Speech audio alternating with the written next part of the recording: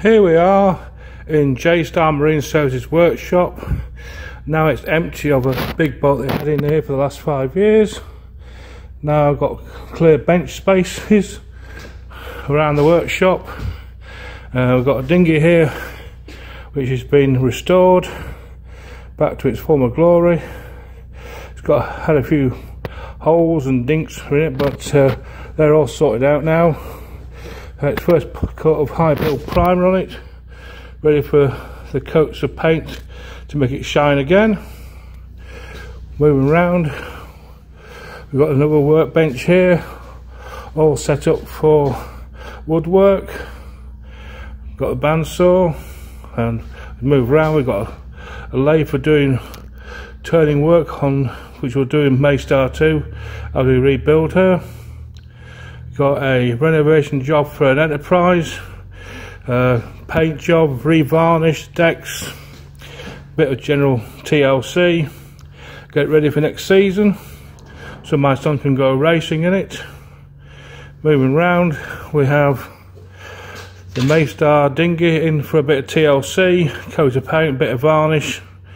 They're ready to go back to Chance when it's ready to be put back on her deck.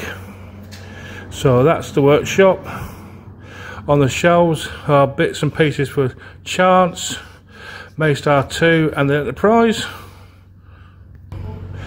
Now we're outside. Here's Mai Star II, all chopped up nicely, ready for the work to start on her over the next few days, when my two volunteers come back tomorrow to actually start on doing some major work on her. As you can see, there's some really major work down there. Not looking forward to that, but it's the thing we've got to do. We've got the transom to put a new one in, and as we walk around here,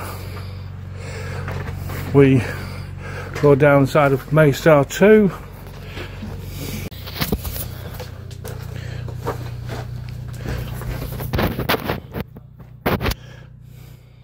Here we are. The shed's got all of Mai Star II's woodwork on the top, which will need to be sorted out, and what will required will be kept, what isn't needed or is worse for wear replaced with new bits, and some patterning to be done along the way.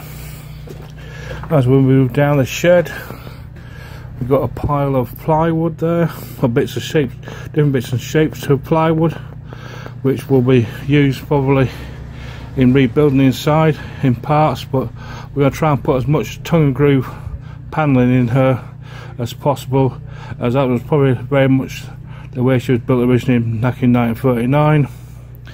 Moving down again, see chocks under the boat in a good position to stop the boat from twisting, and also a further one here towards the stern of the boat to hold the boat from twisting completely. Anyway, that's there, and now that is back to the other pile of Chance's floorboards.